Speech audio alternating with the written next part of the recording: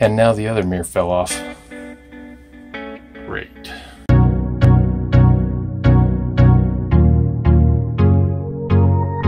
This has been an ongoing problem. When we first bought the RV, both mirrors were missing. One of them was over on the bed, and the other one was shattered and broken, so they'd thrown it away. And they had to order a new one from Jayco and get it shipped. When we picked up the RV to take ownership of it, they reattached the one, and the other one was still on order. By the time we brought it back, the one they reattached had fallen off again. So they reattached that one, attached the one they ordered. It fell off again, and I reattached it, and it's still attached. I reattached it. Me, and I used stuff that was actually going to hold it.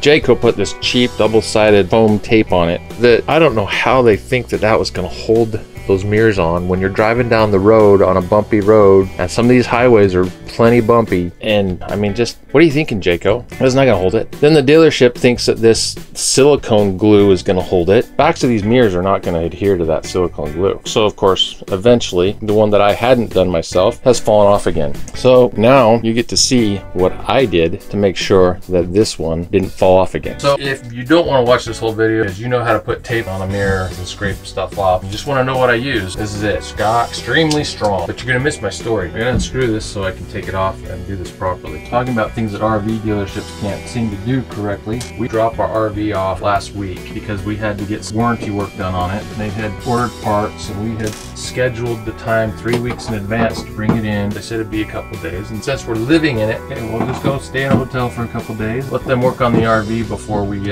go on to our next place. There's a latch on this side which kind of helps, holds it in place.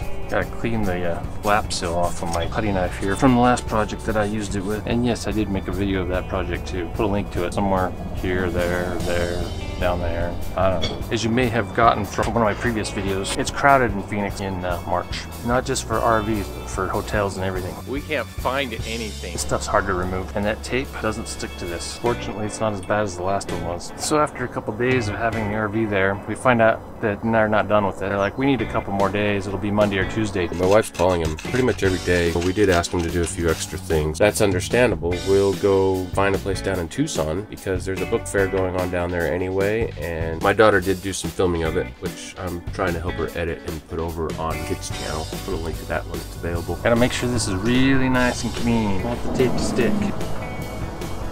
Need some scissors. I'm gonna try and avoid these spots when they put the silicone on.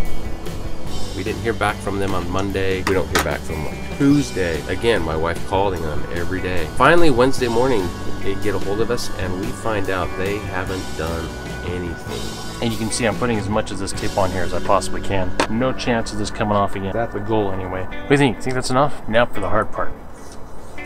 This is where you'll be glad you haven't trimmed your fingernails in a few days or a week. It's just sat there in their lock. So I call and tell them, say, look, I've had to rearrange some schedules. I'm just gonna come pick it up. Some of these are easier than others. So when I'm picking it up, the guy informs me that they've had a technician out sick for the last week. And I'm like, okay, great. That would have been nice to have known a week ago. Yeah, we gotta make sure we put this on nice and straight. Certainly don't want it to be crooked. But he told me he'd call me when they have someone available again, which probably won't be till the middle of summer, which is when hotels are really cheap in Phoenix, so maybe that'll work out better anyway. Probably should have waited till then anyway. The tape is weight activated, so I put some weight on it for a couple minutes. It says 60 seconds, but I'm gonna make sure. Just leave that there for a while. Now we got to reattach it. Not real satisfied with quality controls I seem to have with these RVs. I hear the same thing all the time. When you buy your RV, just expect things to be broken. That's what the manufacturers do. They just crank them out as fast as they can, and their quality control is the dealership. And then the dealership, sometimes they're not very good either. Some people have just accepted as a fact of RVs. So either be mechanically inclined or deal with the warranty.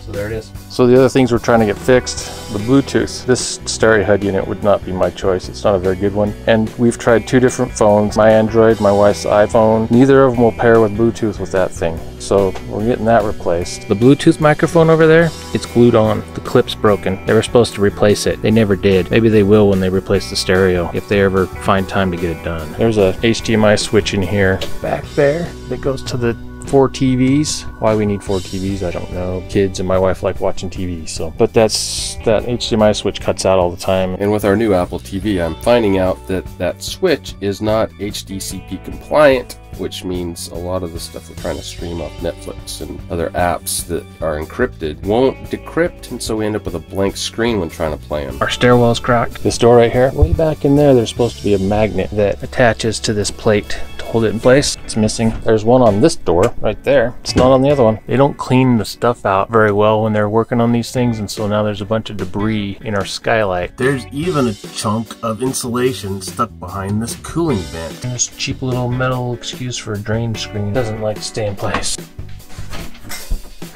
Go figure. And every once in a while this says we are using 0 amps even though things are on. Just not that accurate, or I don't know. Got a screw here on the ladder that's the head popped off of it. And my bumper crooked, probably because I ran into something. Is it worth the hassle to try and get these things fixed or replaced? I don't know. So, you know, obviously nothing critical or terribly wrong that's going to keep us from using the RV, except that we have to drop it off for apparently 2 weeks or something in order to get everything fixed on it. It's just a pain. I should take that down. Oh, gotta get a screwdriver. Why is my hair always messy? Really well. That's getting noisy. I think that's mustard. It's supposed to let go. Hold on. This is how I do overhead, using my awning. There's another thing you're always doing when living in an RV. Cleaning. Always cleaning. Every day.